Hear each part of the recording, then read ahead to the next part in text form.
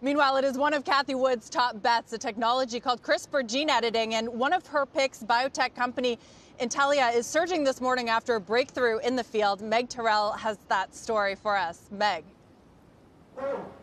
Hey, Deirdre, this is a pretty big day in the field of CRISPR gene editing. This is the very precise method of being able to target and essentially use genetic scissors in editing DNA. Intellia has partnered with Regeneron in applying this. And the big landmark that we saw in data over the weekend is that this was the first time that the technology has been successfully delivered to the human body systemically. Previous applications have required either taking a patient's cells out of the body to do the editing and then return them, or injecting directly into the site where you're trying to do the editing, like the eye, for example. So Intellia, in a phase 1 trial, just reporting 6 patients worth of data over the weekend, showed that this can be done.